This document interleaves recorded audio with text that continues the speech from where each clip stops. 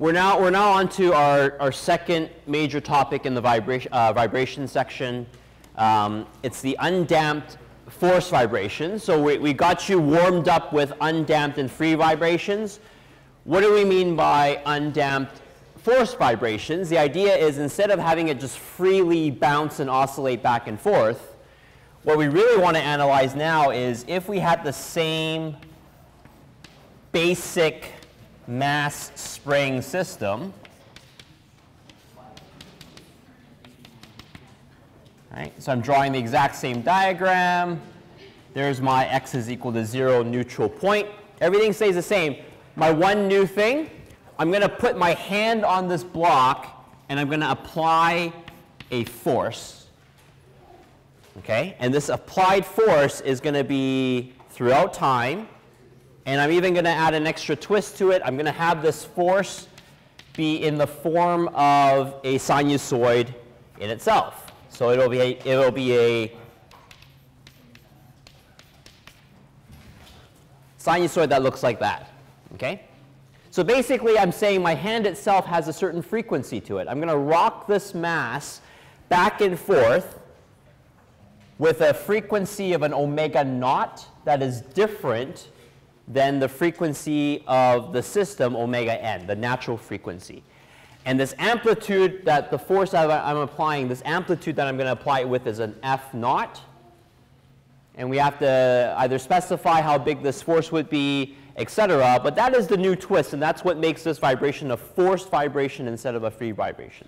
So the question comes down to the following. Can we do the same thing and try to find a solution, x of t, that describes the entire oscillatory motion and behavior of this mass under these conditions?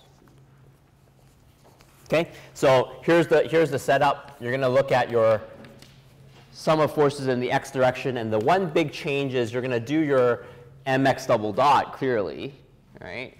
And it's going to be equal to a negative kx, because no matter how you displace it, the spring is still acting to restore it back to its neutral position. So that part stays the same. What's the one big change?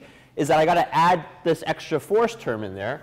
I got to add an f naught sine omega naught t to the right-hand side. Okay? So that's the new twist. I'm going to rearrange this around. We've got a new a new ordinary differential equation to deal with, essentially. And this new ordinary differential equation looks like this. The left-hand side looks exactly the same. It's still got the x double dot and the x, still the m and the k. The only change is this right-hand side. And when we have something on the right-hand side that is not 0, okay, this becomes a new type of ordinary differential equation. So this is now a second-order ordinary differential equation that is called non-homogeneous. Have you guys learned about non-homogeneous ordinary differential equations? ODE. Okay?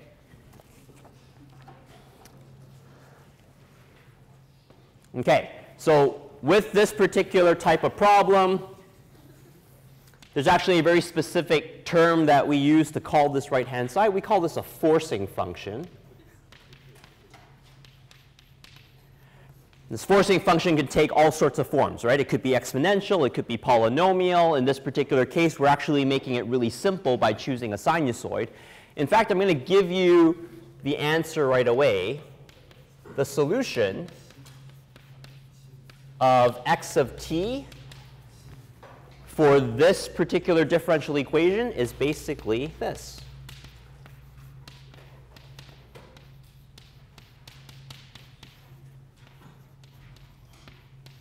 Okay, it is the same solution as for free vibrations with a new twist, and the new twist is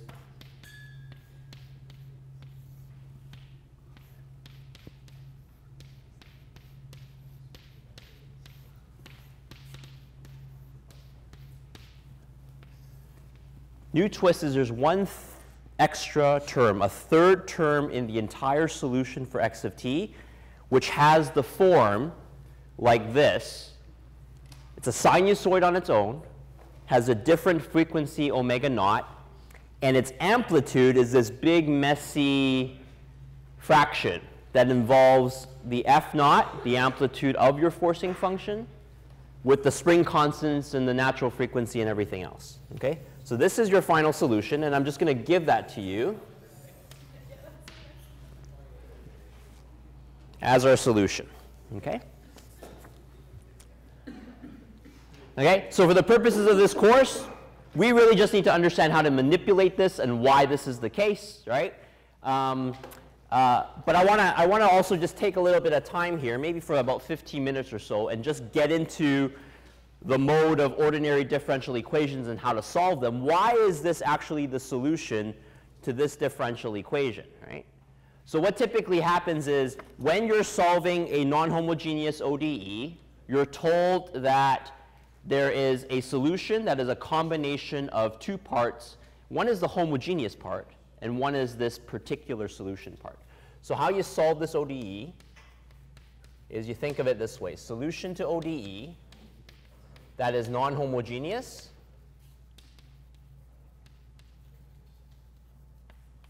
is the following. The full solution, x of t, is what we say. It's a combination of xc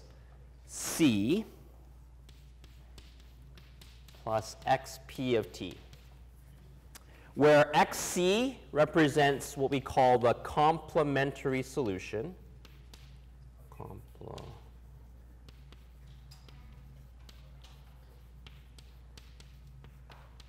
Maybe in your math class they call it the homogeneous solution. Okay? And it is the part which represents what happens if the right-hand side were 0. Okay? So it's almost as if in this differential equation, the right-hand side always carries a 0 around. And because it always carries a 0 around, you always have a complementary solution that exists. And in this particular case, the complementary solution is always these two terms. This was my xc of t. Okay? We already did that. This xp of t, the p stands for particular solution. Right? And the particular solution arises because it has to satisfy this new non-zero term on the right-hand side. So this particular solution satisfies this right-hand side, the RHS. Okay? So I want to prove to you, how do we actually figure out exactly the form of this particular solution, and why does it work inside of this differential equation? Okay?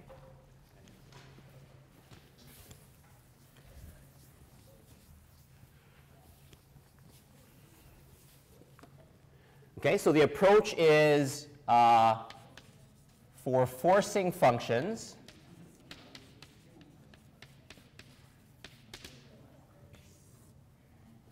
okay? So what did you learn in your math class for forcing functions in non-homogeneous ODEs? Basically what you have to do is you have to kind of guess, right? It's a really ugly method where you guess solutions based on the form of that right-hand side. So if your right-hand side is a polynomial, you actually guess polynomials. If your right-hand side is exponentials, you guess exponentials. So if our right-hand side is sinusoids, we're going to guess sinusoids, right? Guess sines and cosines in this case. And so what you can do is you can say, well, we should guess an xp of t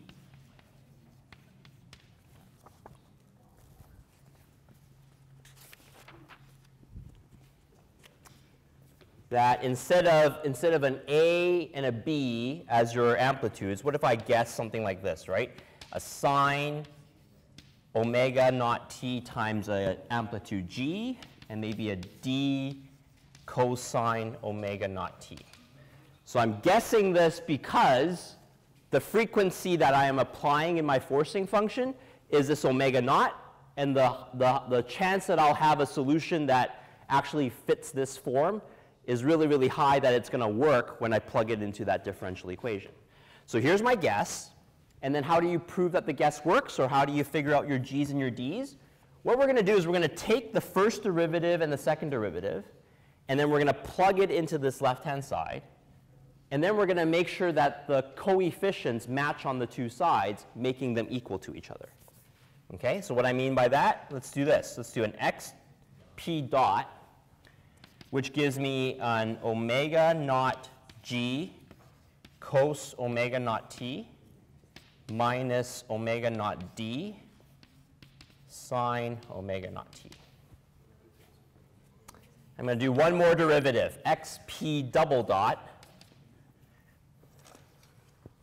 And this will give me negative omega naught squared g sine omega naught t minus omega naught squared d cos omega naught t.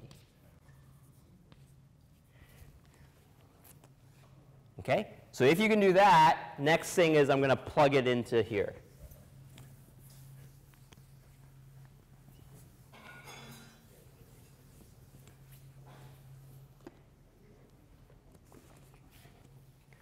So I needed an x double dot times an m plus a kx, right?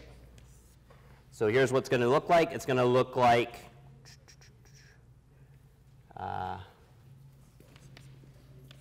x double dot plus k over m is equal to x double dot plus omega n squared x. Okay? Okay, so here's what the left-hand side should look like. The left-hand side should look like this. If I make sure that I do my typical k divided by m, I'm going to get an omega n squared here. So here's what my left-hand side looks like. It'll look like xp double dot negative omega naught squared g sine omega naught t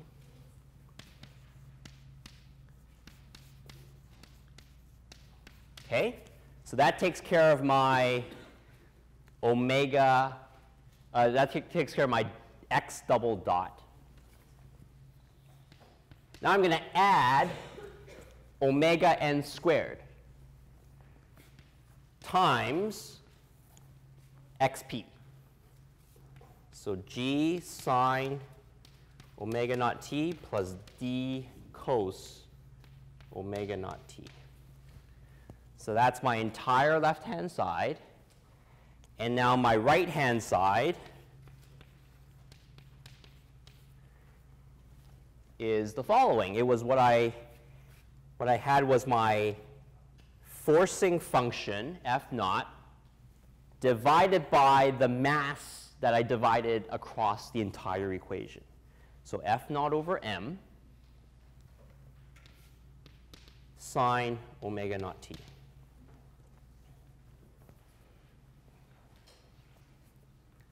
Okay?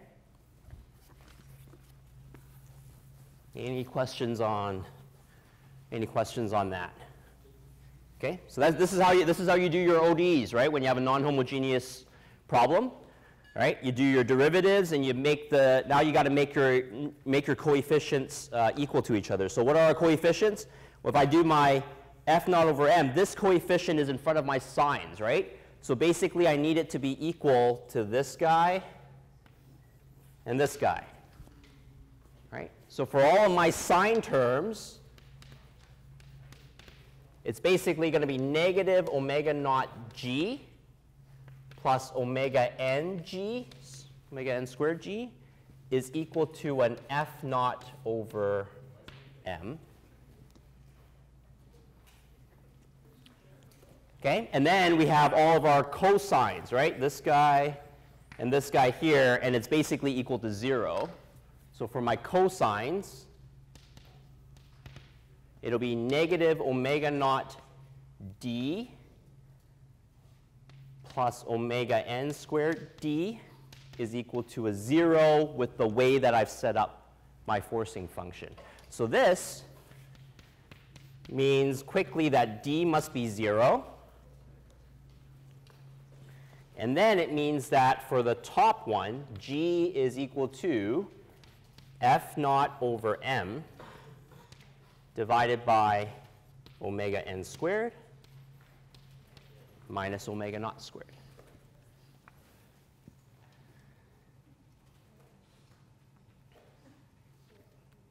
Okay?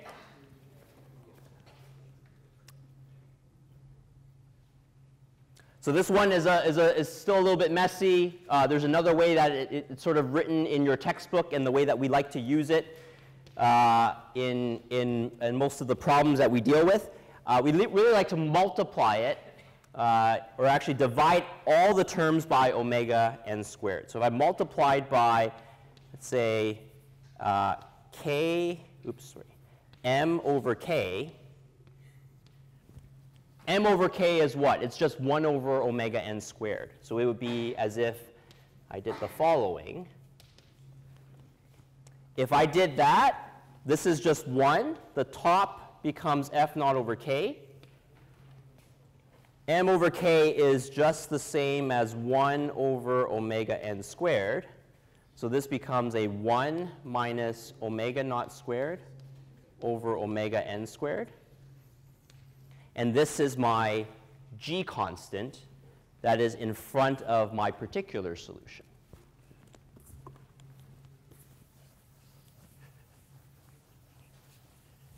Okay? And so now after we've figured out g, we know what the particular solution is. You assemble the whole solution again. Assemble the whole solution for x of t equal to the complementary part plus the particular part, which leads to what I wrote previously. So I'm going to write this again, a sine omega nt, b cos omega nt plus this, f naught over k.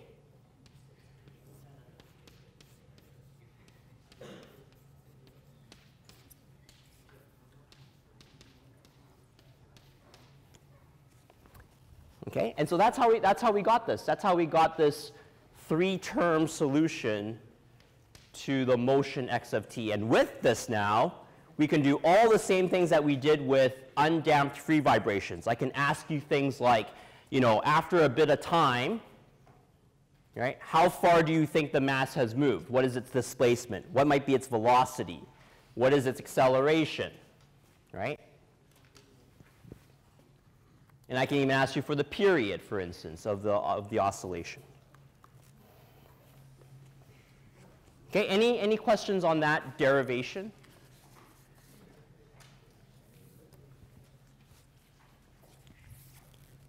Okay, so yeah, go ahead. So how come when you do the left-hand side over there, how come inside of all your sines and coses you have omega naught and none of them have omega n? Yeah, okay, so that's a, you mean this one right here? Yeah. So the question is, why do all of the frequencies inside of my particular solution have omega naught? It's because I initially guessed that my particular solution always had the frequency omega naught. All right? And so if you take the first and second derivatives, that frequency stays as omega naught, and then the omega naught pops out. Now why did I guess that? What would happen if I guessed something completely different? So what would happen is this left-hand side would now have sines and cosines that would have, let me make up a Greek letter, right? Let's say zeta. Zeta is my frequency now that I guessed. So everything on this left-hand side with the sines and cosines now has a zeta frequency. Are there any zeta frequencies on the right-hand side? No. So there will be no matching. You basically guessed wrong then. Your particular solution cannot have a frequency that is a zeta that is different than omega naught because none of it would match. None of the coefficients would match, and you would have guessed wrong completely. Okay?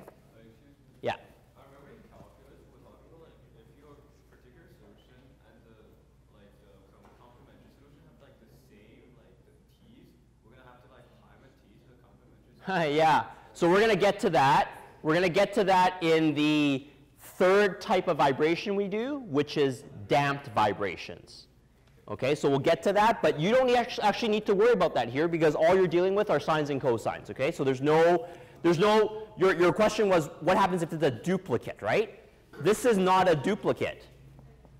Why? Because my omega naught is different than my omega n. Okay? All right?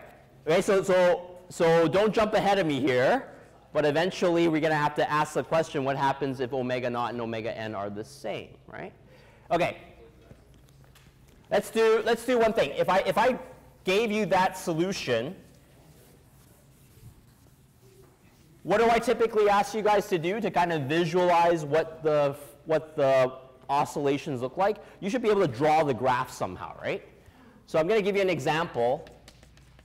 Let's say I give you, and this is not even a physical one, just a mathematical one, but let me just say, you know, what does the graph look like for, let's just do x of t is equal to 2 sine 4t plus 10 sine 0.5t. Okay, I've kept it really, really simple here. I've got two amplitudes, right? Perhaps this is the natural motion, so let me call this my xc of t. And maybe this is the one that is my particular solution. Like my hand is grabbing it, and I'm actually pushing it with like a greater amplitude. It's a 10 rather than a 2, right? Okay? So how do you graph this?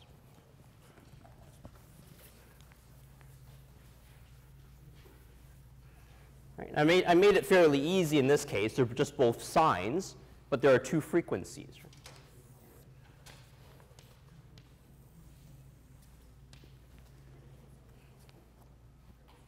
Okay, so the first thing is let me deal with my 10 sine 0.5t.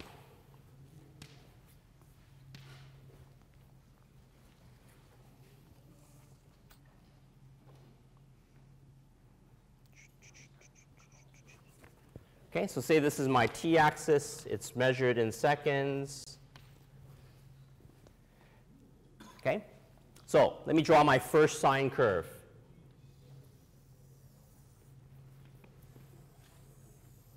Okay, so if this is a sine curve, this could be my sine 0.5t. If I make my amplitude equal to 10 here and negative 10 here, this is my x. Then this is just my 10 sine of 0.5t. But I have to be very careful about what this 0.5 means. The 0.5 actually means that I'm going at half a frequency, right? Half of one frequency. So instead of, you know, a period, so my period is what? Period is equal to 2 pi divided by omega n. So my period in this case is 2 pi divided by 0.5. It's actually equal to 4 pi, okay? Which means that right over here, this is like a 4 pi. And a 4 pi, 4 times 3.14, okay? This point is like a 12.5 seconds of time before it took, or it took 12.5 seconds of time for it to do one full cycle for this particular graph. Now I'm going to do my 2 sine 4t. So 2 means that my amplitude is 1/5. 2, 3, 4. So now my heights are here. And for every single one of my cycles, I'm actually going to fit what I mean is I can fit 4 of these curves inside of half of a cycle. So it means right here, what I want to do is I want to divide this by 4. So if this is, you know, 2 pi, I can fit 4 of these inside of 2 pi. And so my curve should look like this. Like that. Oops.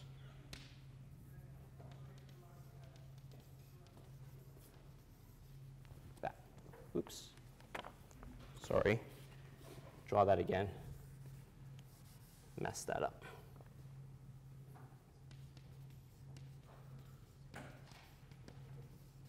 Like that, right? I can fit 4 of them inside of a half cycle. Okay? You take the two of these and you're basically superimposing them on top of each other. So the real graph, it's like this,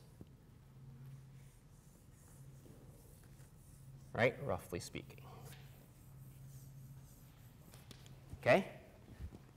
That's the idea. Okay? I haven't drawn it correctly to scale, and I haven't fit exactly 4 in these, but that's the idea, right? You've got a low frequency vibration, and it's superimposed on top of a higher frequency vibration, and the amplitudes are different. So you're going to see these two things combined together, and that's the look of this vibration, right? Okay? So hopefully you can start to visualize that and visualize the effect of having, you know, a hand that just grabs the mass and moves it back and forth. Okay? So there's your forced vibration, your introduction to the idea.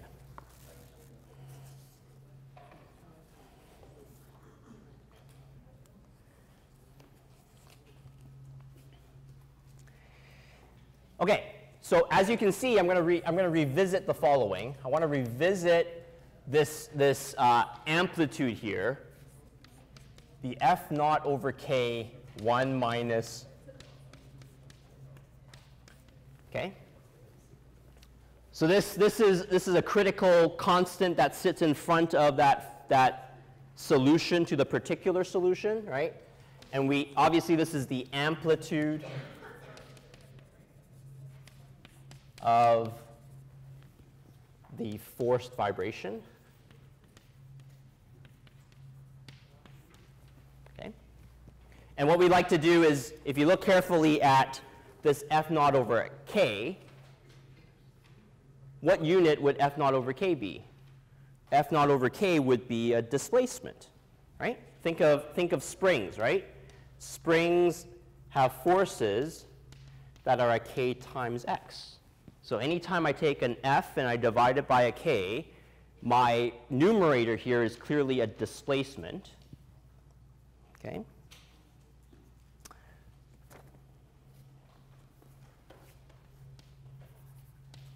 So F naught over K is a displacement.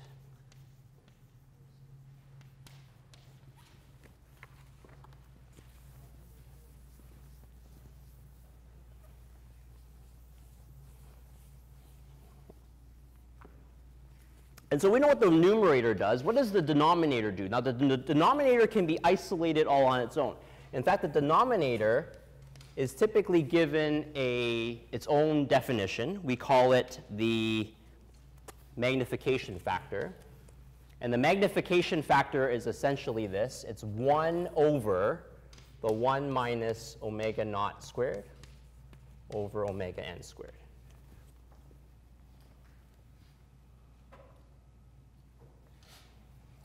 Okay? Okay? And the idea is you basically take that g constant that I was talking about, the g from the ODE, from xp, right? So that g amplitude, that solution, you take that and you divide it by the F naught over K value, okay? And this gives you a dimensionless number where there is no dimension associated with it. This MF is called the magnification factor. Oops.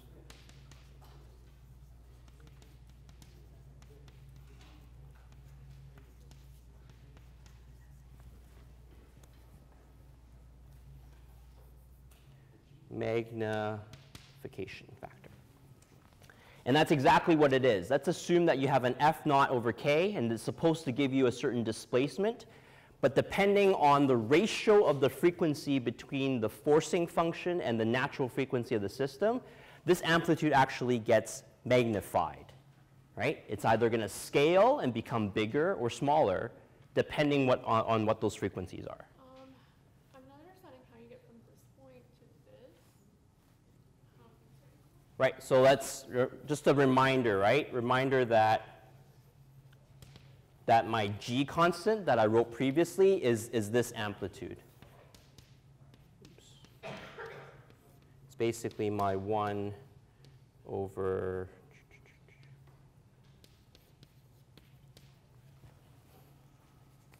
right? So I'm taking this whole thing, dividing it by that, and just getting the denominator all by itself. And then I'm just giving it a fancy name. The fancy name is it's a magnification factor. And all I'm really saying is make sure that when you do this, look at the ratio between omega naught and omega n. It gives you an idea of what type of amplification is going on in the problem. Okay, now this magnification factor, if it's dependent on omega naught and omega n, it means that I can graph this. So I can actually graph this MF as a function of omega naught over omega n. Okay? Let's look carefully at this magnification factor. So if omega naught is much smaller than omega n, this is a fraction that is less than 1. Okay? When it's less than 1, 1 divided by a 1 minus something, that's a positive number. But it's a positive number that's smaller than 1. So it's everything that's positive and also bigger than 1. That's truly where amplification happens. In fact, the idea would be if this is an omega naught and you had 0 frequency right here, MF would start at 1, and then it would quickly increase like this. Okay? And where would it increase to? It would increase to very specifically an asymptote, which is where omega naught omega n is equal to 1. When omega naught and omega n, if the ratio is equal to 1, it means they are equal. Then what happens to the denominator? Goes to infinity. The denominator goes to 0, and the magnification factor goes to positive infinity from this side, right? Okay? What happens from the other end? So now I'm going to take omega naught over omega n, the ratio, as greater than 1. If it's greater than 1 underneath in the denominator, we're going to get a negative number, right? And we're going to get a negative number where if you go all the way out to infinity, it'll just be, right? It'll be basically 1 over negative infinity, so close to 0. So it's doing this. And then the closer you get to the asymptote, it's going to turn and go to negative infinity for the magnification factor if it's close to 1, but on the other side. Okay? Yeah? I was wondering, why do you know that omega naught first increases and then it decreases? Sorry, how do you know it first gets bigger and bigger, gets to 1, and then it goes smaller? I'm just telling you, like if you plug this into a programmable calculator or in MATLAB or whatever software you have, it's just a function, right? All I'm saying is this is what the function would look like if you were to graph f of x is equal to 1 over 1 minus x squared, right? I'm not doing anything fancy. I'm just saying x is my omega naught over omega n, and f is my magnification factor function. That's what it would look like, right? Okay, so x is like an independent variable. Now, so what's basically going on here? What is this graph telling you? It's telling you some really interesting things. It's saying omega naught, if you hold your hand and you shake it, and you're at a frequency that's lower than the natural frequency, the k over m of the system, right? Everything is going to be a positive MF, which means that everything is in phase, okay? It means that whatever like picture a pendulum, right? A pendulum that was rocking back and forth, there's a certain phase to it, right? And so the phase, what I mean is it was initially positive going this way, comes back down negative, okay? If the magnification factor is positive, you've kept in the same phase when it's positive, when it's negative. Everything here where it's negative, you've essentially entered the realm where things are out of phase, okay? In other words, the natural tendency for that system without the forcing function was to go positive, negative, positive, negative. And your forcing function, by applying that frequency, flipped it, flipped the direction of the displacement, the amplitude, so that when it was supposed to be positive, it is now negative, okay? And clearly, we already know what is going to happen at omega naught over omega n. What do you think is going to happen at this particular frequency? If you happen to have natural frequency of the system and you forced it with the exact same frequency, we end up with a situation called resonance, right? So basically, the amplitude just grows and grows and grows out of control.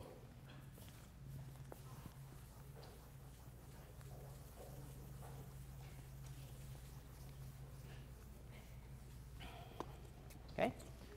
So this is resonance when omega naught is equal to omega n.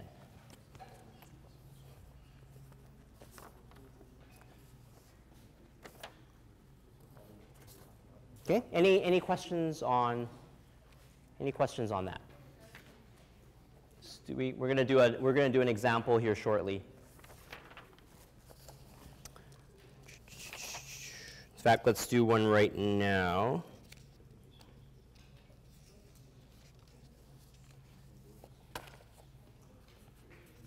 Okay, so let me cover one more point before I do an example.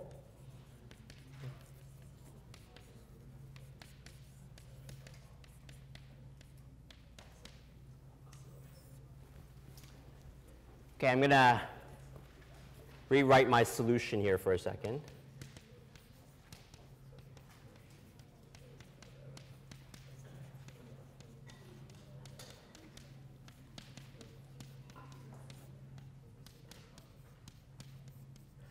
You don't have to write this if you don't want to. Okay? But so this was my full solution, right? I want to just draw your attention to something. This was my complementary solution, and it came from my x double dot plus kx, right? And this complementary solution really assumed something about the surface upon which the mass was going back and forth on. We said it was frictionless, right? So this is so far frictionless. Next section after this is we're going to do damped vibrations, and the word damped is synonymous with adding friction. So imagine I'm going to start adding friction to this particular system. Friction to a system with a mass and a spring, if you didn't have any forcing in it, eventually the friction is going to cause the oscillatory motion to die out. Friction is there to basically drive everything to zero, right? So this is what we actually call, eventually, this will be a transient solution to the problem when there is damping. So transient solution, let me just change this again. We'll say this part, transient when friction present.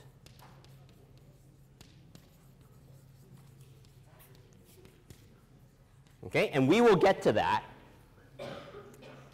But if this side of the solution is transient when there is damping, then this part of the solution, because it's a forcing function, we call that actually the steady state solution. In other words, when all the damping and all the friction has killed everything associated with the transient part of the solution, then the thing that remains is if your hand is constantly at a frequency of omega naught, your system is going to respond to that at steady state.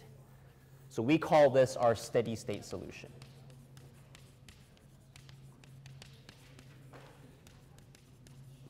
Okay? Okay, so quick example just to wrap up the lecture then. We'll do the following. We'll do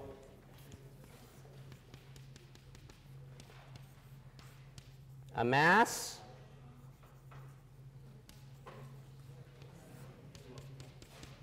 with a spring attached to the ceiling, one attached to the floor. We got a K1 and a K2.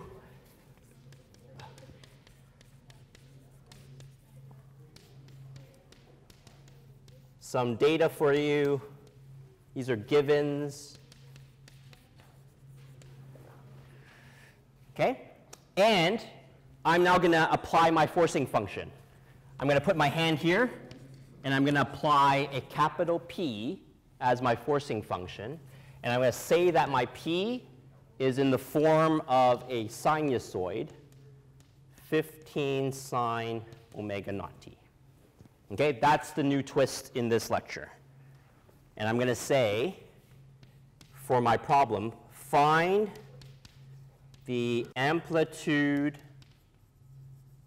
of vibration at steady state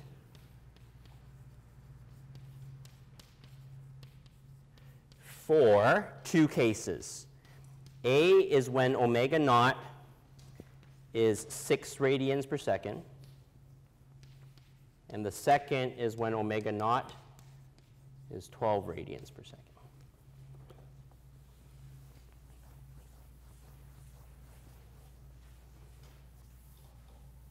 Okay? That's it. Okay? So 6 radians per second for omega naught. Okay, so we're asking you amplitude of vibration at steady state.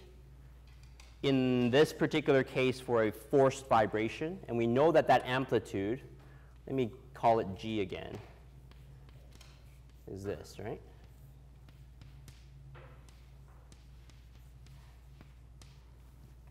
Okay.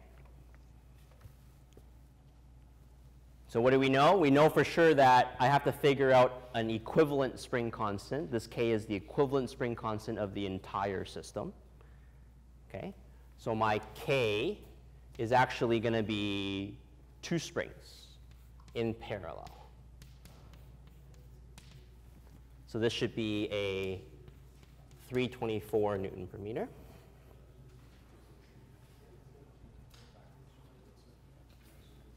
And so therefore, my omega n is square root of k over m, right? So this is square root of 324 divided by 4. It's a nice square root of 81. So omega n is 9 radians per second. Okay? So now I know the k that goes here. My f naught is just this value, right? The amplitude of my forcing function. So that's got to be 15 newtons, like that. And so now I have all the bits and pieces to this amplitude. I just have to plug it all in.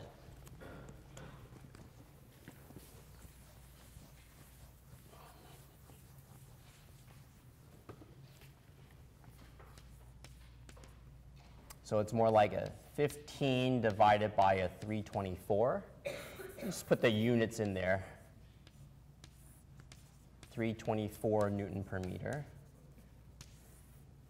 1 minus, and then this is a 6 radians per second divided by a 9 radians per second squared.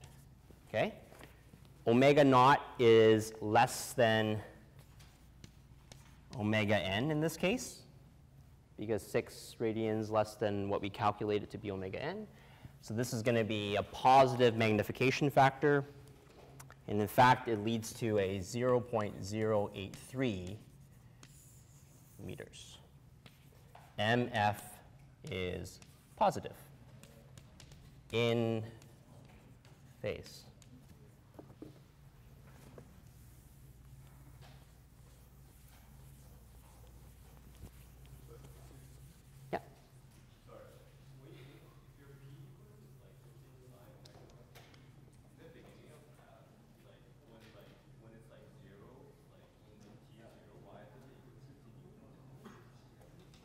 When t is 0, then what happens?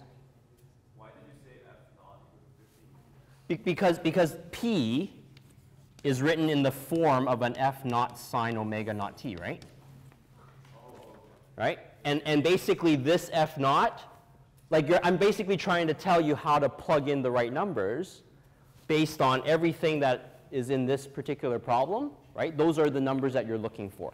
And you gotta remember though, right? You got to remember that these symbols here, the f naught, the k, the omega, the omega naught, the omega n, they apply to my simplest case of a single mass and a single spring. And this example is the perfect indicator, right? I'm trying to tell you that when your springs get a little more complicated, the K that goes in here is always the equivalent spring constant, right? And just like I could clearly add multiple P's, right? I could do a P here, and I could put all sorts of other P forces that are all at this sine omega naught T frequency. You have to combine all of them to get the right F naught that goes in here, right? And then the omega n is K over m square root, right? Like all of those things they have to be the, you know, after you've simplified it down to the equivalent spring constants and masses. So for B, this is the one with 12 radians per second. And so your amplitude is just going to be same for the top, the numerator. And then here's where it flips around. This is now essentially the case where I wanted to show you what happens when things are out of phase. So this is omega naught greater than omega n, which leads to an MF that is less than 0, which means it is out of phase. And the G that I get here is negative 0.060 meters. Okay?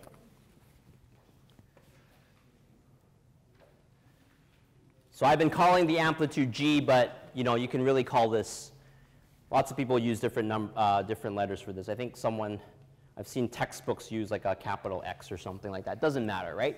It's just amplitude. Amplitude meaning this form of the equation right here. Okay? Any questions on that?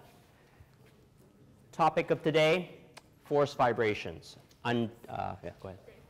If it's negative, how would that look in physical? Like, How would that look? how would What do you? that look in real life? Like, So the question is physically, how would it look if it was just negative and out of phase? It's basically saying that my solution, like just picture the solution where my x of t is equal to a negative number and a constant. Your sinusoid just basically flipped around, right? So in other words, you were pushing this way, right? While you were pushing up, the system was actually moving in the opposite direction, which is odd to picture, but that's exactly what's going on. Okay? All right, that's everything. I'll see you Friday.